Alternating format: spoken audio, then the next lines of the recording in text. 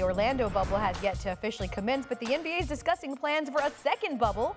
Per a report from our Jackie McMullen, the Chicago bubble would be for the 8 teams that weren't invited to play in Florida, enabling them participation in a mini training camp and games with a target date of September. But meanwhile, there's teams actually set to play in Orlando that are just struggling to get there. The Clippers shut down their practice facility yesterday as a precaution after someone expected to travel with the team to Orlando tested positive for the coronavirus. The closure came a day after the league's 3rd round of testing. We now welcome in our reporter Malika Andrews, who is inside the Orlando bubble, which I believe is just a hotel. We're curious, Malika, what the process is like. What steps did you have to go through to get into the bubble?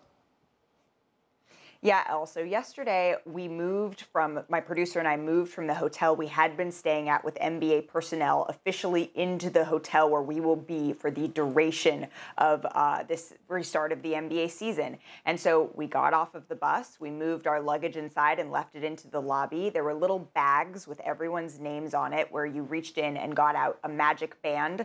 And this green bracelet was given to me just to signify that now I am officially in quarantine. So after going to get tested yesterday, which was just one swab up one nostril, one swab up the other nostril, and one swab down the throat, I have been confined to my room. I get meals delivered outside the door 3 times a day at 8 a.m., at noon, and at 6 p.m., and it's a whole assortment of things. And this is where I will be in my room for the next 4 days. And this is very similar to what players will be going through. So for us, our quarantine lasts a week because we have traveled here commercially.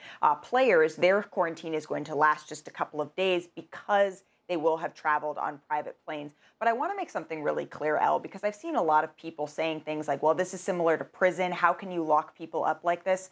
Prisoners would feel lucky to be treated the way that we have been treated as we have gotten into this bubble. So the NBA really has gone above and beyond to try to make us feel safe. But this is where I will be staying for the next couple of days until they lift that quarantine on Monday. I was going to say, they're doing it for your own protection. So yeah, this idea that it's somehow like prison Exactly. is laughable and probably coming from people that have never been inside of a prison. Malika, all of the teams are dealing with so much, leaving their families, the pandemic, social injustice.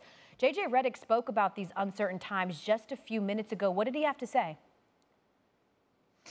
Yeah, I mean, Elle, JJ talked about the fact that he never really considered not playing. He said he felt a responsibility to his team, he felt a responsibility to the league, and he also felt a responsibility to the young guys who are trying to make their livelihood, is what he said. But then he went on to say that really the only difficult thing for him is the fact that he wants to absolutely make sure social justice causes are front and center. But do not take that as being comfortable with this decision. Take a listen. So to say that we have like any sort of comfort level would be a lie. There is no comfort level. We're not with our families. We're not at our homes. We're isolated in a bubble in the middle of a hot spot in the middle of Florida while there's social unrest going on in the country. And we're 3 months away from potentially the most important election in our lifetimes. Now we have to figure out a way to perform and play basketball and all that, because I do believe it is the right thing to go and play, but there is absolutely no comfort, no.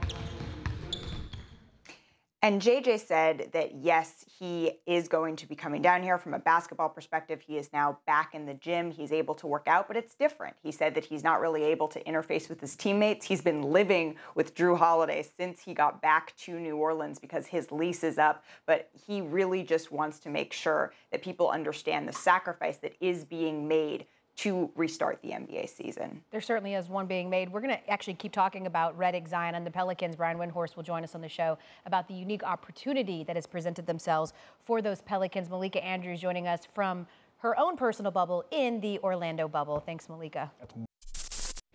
Thanks for watching ESPN on YouTube. For live streaming, sports, and premium content, subscribe to ESPN+.